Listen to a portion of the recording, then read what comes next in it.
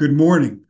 I'm Simeon Baum, president of Resolve Mediation Services, mediators.com, former chair of the Joint Committee on Fee Disputes and Conciliation, and current member of the Part 147 Board of Governors. In the late 1990s, when Part 137 was promulgated, the Joint Committee on Fee Disputes and Conciliation, a three-bar panel, City Bar, New York County Lawyers Association, and Bronx County Bar Association, was hosted by the New York County Lawyers Association. We used that panel, enhanced by newly minted commercial division mediators, as the basis for NYCLA's Part 137 panel. And when presenting fee dispute arbitration panel trainings like this one over the years, a centerpiece of our morning was a lecture by Professor Lester Brickman on the law of fee dispute arbitration. Today, I'm stepping into the shoes of Professor Brickman to present a condensed consideration of the question of what goes on in the mind of the arbitrator when engaged in a fee dispute arbitration. What are our core considerations? What guides our decision-making process? What standards do we apply? And to address the central question of what's a reasonable fee. We've included Professor Brickman's authoritative article on this subject in your program materials, and you're encouraged to review it and to turn to it as a resource, triggering your own reflections throughout the course of your practice as arbitrators. So, for start, taking a broad look at the arbitration process, what is it that we do as arbitrators? Well, arbitration, which dates back to the Phoenician merchants thousands of years ago, was seen as a place where the arbitrator does substantial justice. Arbitrators are called on to apply the customs, mores, reasonable and settled expectations of parties in coming to a determination or a decision of how to resolve a matter in dispute. Arbitrators are given a wide latitude by the courts, which under the Federal Arbitration Act and state arbitration rules support arbitration as a creature of contract, an expression of the party's freedom. Out of deference to party freedom and the nature of arbitration, courts will not vacate arbitral awards on the grounds of mistake of fact or a mistake of law. Arbitrators are given a fair amount of latitude. Now, it's rare, but occasionally a court will vacate an arbitral decision based on manifest disregard for the law. But to do that, basically the arbitrator has to essentially say, I know what the law is, I don't like the law, so I want to do something else. It's a very, very rare thing. But although it can't be vacated on the grounds of mistake of law, we arbitrators, especially these days, have been working hard to try to follow the law when coming to decisions in arbitration. Here, today, we have the benefit of a source of law on fee dispute arbitration through Professor Brickman's article, which is terrific. And so we're going to be looking at how Professor Brickman addresses particularly the question of the reasonableness of the fee. So in this segment, we'll be looking at the actuality of what it is that arbitrators consider and what process we use for arriving at the determination of whether and at what amount to issue an award, including whether there's a rebate of funds to the client. So for starters, what is a reasonable fee? So here's a core expression. A fee is excessive when, after a review of the facts, a reasonable lawyer would be left with the definite and firm conviction that the fee is excessive. The factors to be considered in determining whether a fee is excessive may include the following 8 factors. So we got sort of a tautological definition to start out. It's reasonable if a reasonable lawyer would think it's reasonable. But let's take a look at those factors. Before we actually look at the 8 factors itself, which we'll look at in a moment, we can step back and just keep one thing in mind. The fee is governed, and the relationship of the attorney and client is governed by the existence of the retainer agreement. So we should, as I mentioned earlier, always keep in mind that this is a contractual relationship. So we do turn to and look at that retainer agreement to try to figure out what the fee should be. If there is not a retainer, then the lawyer theoretically could be in trouble and looking to recover. There could be a basis for not providing recovery at all if a lawyer has not done what's required under the rules of professional conduct of entering into a written retainer agreement with the client. And there could be requirement of recoupment of even of fees paid. But there are times where, even in the absence of a writing, the panel or the law does not require waiver of the fee. And some of this is contextual. For example, the basis of a relationship that's occurred over years, and it's a continuing attorney-client relationship, and they haven't entered into a retainer agreement for a particular set of tasks, and other contexts, including considerations of reliance and essentially unjust enrichment, equitable considerations as well. So there's a balance. One of the beauties of being an arbitrator is that in the end, we arbitrators, become the arbiters of the decision. And arbitration is not reversible on the basis of mistake of law or mistake of fact. But of course, we try our best to do the right thing.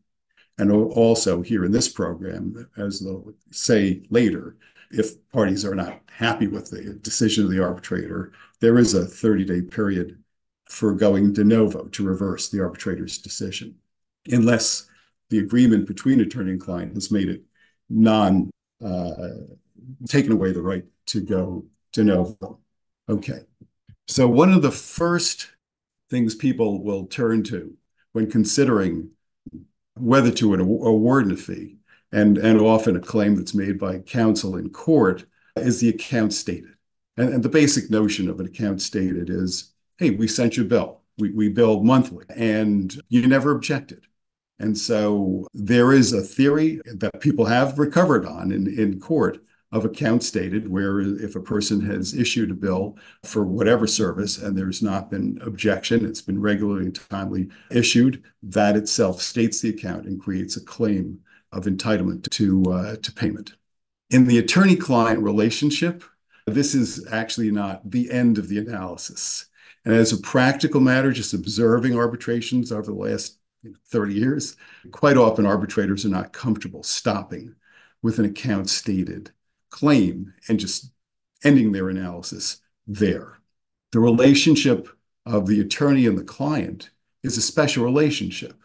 The attorney is a fiduciary for the client and has to look out for the client's interests in a special way, the way fiduciaries look out for their interests, really beyond the interests of the lawyer, him or herself. There are considerations of equity, justice, fairness, and the general reasonableness of the fee that an arbitrator would bring to bear on whether to award a fee. So the mere expression of an account stated, frankly, does not typically end the analysis for arbitrators, but it's there and it's something to be alert to and maybe factor in oneself when looking at the whole set of circumstances in deciding the reasonableness of the fee as the arbitrator. Along the lines of being a fiduciary, we do look out for the interests of the clients. And so there are, in the law of attorney-client fee disputes, there are some consumerist considerations to try to make sure that the client is protected. But again, this is balanced by the notion that there is a relationship in which both parties rely, and the attorney too relies that the attorney is going to get paid if the attorney does work, assuming the services are rendered appropriately and that according to their agreement, payment terms are clear and the services have been performed. So there's a balance of the consumer interests as well as the pure contractual interests of counsel. So now let's turn again to this question of what's an excessive fee. Again, after a review of the facts, a lawyer of ordinary prudence would be left with a definite and firm conviction that the fee is in excess of a reasonable fee. So here are those factors that were indicated by an ellipsis at one of our earlier slides. And we're going to look at them super quickly now, and then we're going to work through them, and then again, kind of summarize and see where they lead us.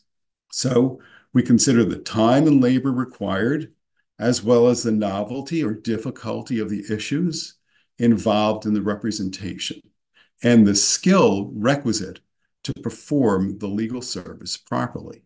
The likelihood, if apparent or made known to the client, that the attorney was precluded from other employment by agreeing to represent the client in the particular matter, the fee customarily charged in the locale for similar legal services, the amount involved, and the results obtained, the time limitations imposed by client or the circumstances, the nature and length of the professional relationship with the client, the experience, reputation, and ability of the lawyers performing the services, and whether the fee is fixed or contingent. These are seen as 8 of the core factors in considering the reasonableness of the fee. So now let's take a little closer look at some of these. So time and labor required. We know that there are some matters that could be handled very quickly. There might be legal issues that are presented that are very complex, that require research. There might be intensive briefing in a hotly contested matter. And so according to what the real legal tasks are, is this just spitting out a form and going through a simple transaction? Or is this something where there's really meaningful work that needs to be done? Along those lines, the novelty or difficulty of the issues.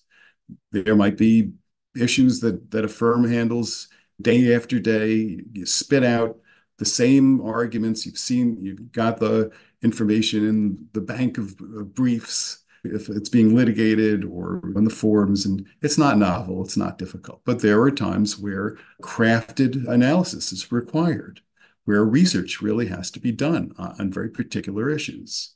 And related to this, the skill that's requisite to perform the legal service. Is this something we could send a first-year associate out to handle?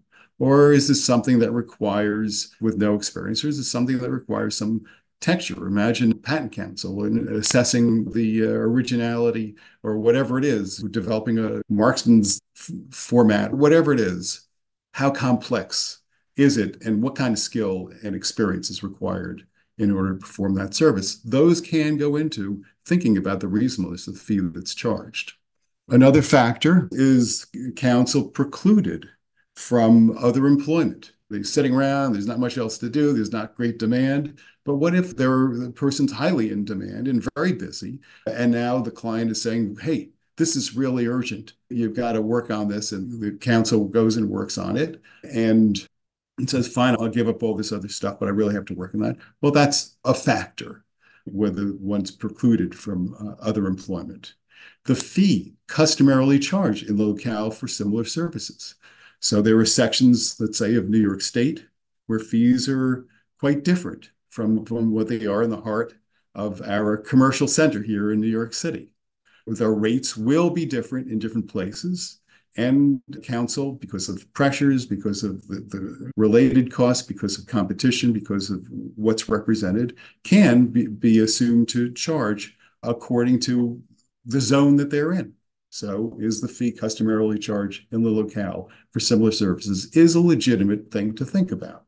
The amount involved and the result obtained, proportionality. So let's say there's a case, $100,000 at issue, and counsel generates $1 million of legal fees. Is that proportional? It's a question that at least is included in the factors that people consider on the reasonableness of a fee. The analysis, of course, doesn't stop there. What if a client's a very large corporation and says, we don't care how much it is going to cost to litigate this thing. We're going to have 100, 1,000 other people making the same argument against us. If we don't fight this point, we're just opening the floodgates for further death by 1,000 cuts. So You take whatever you have to do, fight this thing assiduously, don't be frivolous, but do all the work that's required in order to make this point. And you can go forward and litigate fully and powerfully. Well, under those circumstances, that was a client aware of the apparent disproportionality of the fee to the services. And so that also would be considered. In addition, notice if one has a client and counsel says, listen, here's a projection of my budget. Here's the projected outcome. Here are some of the risks that might be considered and the likelihood of win or lose. And you see, this is going to be very expensive. But the client says, I insist, and does it with a consciousness and awareness of what's at issue. Well, that's something that an arbitrator can consider also when considering this question of proportionality. So it's not a slam dunk. You don't say, okay, what's the outcome and what's the cost? And if the cost exceeds the outcome, the lawyer loses the delta. That's definitely not what's intended, but it's a factor people can consider. Time limitations imposed by the client or circumstances. What if it's 3 days before statute of limitations about to expire and a client shows up at one's doorstep? What if there's a race for some sort of a deal and a set of contractual documents have to be prepared? The factors of time pressure that then generate a ton of work are things that can be considered. If the client is telling the counsel, got to do it within this time, and that causes greater activity within a short period of time, well, that's something people can consider, as well as circumstances. And the nature and length of the professional relationship with the client. Another thing that can be considered in terms of the reasonableness of the fee. Another factor, the experience, reputation, and ability of the lawyers performing the services. We live in a legal marketplace. And if one wants to get the star litigator, might have to spend more money to get somebody with that level of reputation, which theoretically brings with it a level of experience and knowledge and skill. There can be differences in how much one gets paid according to experience, reputation, and the ability of the lawyers performing the services. Another factor for arbitrator to consider. All of these are always tempered by the fact that there is a retainer agreement. And if the lawyer and the client get into a relationship, and for whatever reason, the client has, with well-informed, chosen, here's counsel, and I think they're worth X, well, that's something very much to consider, not to forget, despite these individual factors. Now, this other element, whether a fee is fixed or contingent, under our program, Part 137, we arbitrators don't handle contingent fee matters. Where the fee is a contingent fee, it's not going to be addressed within this panel. Where the fee is to be paid by the client has been determined pursuant to a statute or rule or allowed as a right by the court, or where the fee has been determined pursuant to a court order, those are outside of our jurisdiction in this Part 137 program. So we're now returning again to this whole list. Just good to keep in mind that we can look at these various factors here and definitely be informed by that. But this is a holistic analysis. It's not just one thing or another thing. You don't focus over much on the time and labor, maybe, and ignore the time limitations or the proportionality issue or the reputation of counsel. It's all part of a holistic consideration when thinking about the reasonableness of the fee. So now let's say, for whatever reason, then arbitrators starting to get the sense on what's been shown is evidence-based assessments in the light of standards that this is an excessive fee. Say the arbitrator is leaning in that direction. Well, how do you figure out what's a reasonable fee? Can there be denial of some of the attorney's billing? Certainly. Can there be denial of some of the expenses claimed? Absolutely. And more fundamentally, is there a determination what's the reasonable fee in light of these factors that were listed? So now let's look at some of these related factors that go into this textured analysis. Keep in mind, first principle, what's the deal? What does that retainer agreement say? We're looking at an hourly rate. Also, we can consider the nature and financial capacity of the client. And we're saying, does this make sense? Is there something off here? The sophistication of the client. Take a very unsophisticated client that's given a retainer agreement that they're never going to understand, and it's got a ton of dollars going in a certain direction. Okay, maybe that's something to consider. Again, we're now having this thinking after there's already been a sense that this is an excessive fee. The prudent, ordinary lawyer of ordinary prudence is starting to say this thing's excessive. So sophistication client and the level of work. Are we seeing a senior partner charging senior partner rates for something that could be done by a paralegal? So is it senior partner, senior associate, paralegal, secretary? Who's doing the work? What kind of work is it? Is it appropriate? So maybe the rate should be adjusted according to who it's really appropriate for, is the thought.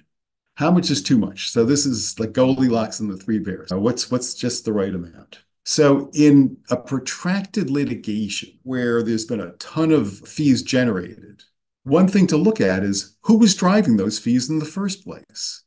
Now, if someone is defending a heap of motions that the other party is bringing because they've gotten the message, whether it's the zeal of counsel or the instructions of client, that other team has gotten the message, we're going to litigate this thing to death. We're going to make every motion we can possibly make.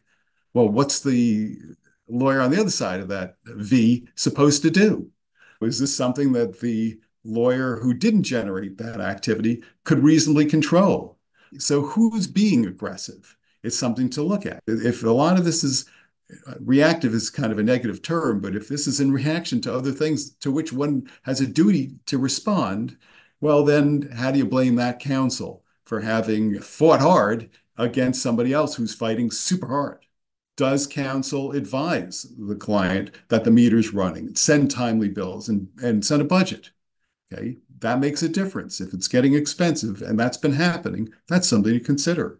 What was at stake? Again, this is the proportionality. What value was risked and what value was gained in this protracted litigation? Take a look at those time records and the bill descriptions. Are they over general? Are they snip? Are they sufficiently detailed? Are they reliably entered? We look at the time records. We do in arbitration look at the time records. Again, experience level, another thing to think about. Was this bespoke service that's crafted, or were they reinventing the wheel? Were there frivolous acts by counsel? Were there court appearances that were missed and deadlines and errors? Now, one little highlight on errors, malpractice and even misconduct. If that becomes central, that is outside the jurisdiction of Part 137. That could push us to a point where we shouldn't even be deciding on that because that becomes something that's excluded, like a substantial question of law. So, but these are considerations for this question on excessiveness and how to figure out what's appropriate. Here are some favorite items. The travel time, okay? Look at the retainer. Retainer should say, we get paid for travel. But even if it's omitted and it's required, it should be reasonable. You consider the length, you consider the customary practices in the area, and under the sub-speak area, under the guise of reasonableness. When a lawyer consults colleagues, do you bill for all of them? The thought is maybe that gets a little bit much. So maybe there's one, but the consultant, but maybe not the consultees. So there's this question again on excessiveness. Court delays. You go to court, you have to sit there for 4 hours. What do you do about that? Question whether all of that should be billed to the client. If you're sitting in court and you're doing work on another matter, double billing, that's not okay. So frivolous acts, missed court appearances, deadlines, blunders we've talked about. And sometimes people look at the cost of the other counsel. But there could be reasons why one set of lawyers charges what it charges and the other set of lawyers charges what they charge. There could be different needs, different strategies, maybe different quality, maybe different results that are being obtained. If one team is charging very little, but they keep losing, that's not necessarily the standard for what the reasonable fee is. So on disproportionality, we can look at it in light of the financial resources, the relief sought, we can consider complexity, but the obligation to pay, again, we're thinking about outcome, is not conditioned on the success of counsel. Every case has a winner and a loser. That doesn't mean that 50% of the lawyers don't get paid. That's not what the retainer agreement provides. That's not the legal relationship. Unless it's, of course, a contingent fee, it's a different story, and that's out of our area. So is bill padding okay? Clearly not. So you have to bill only for the hours spent, not for extra ones that you think you did such a great job, let's throw in a few extra hours because we deserve it. We're so good.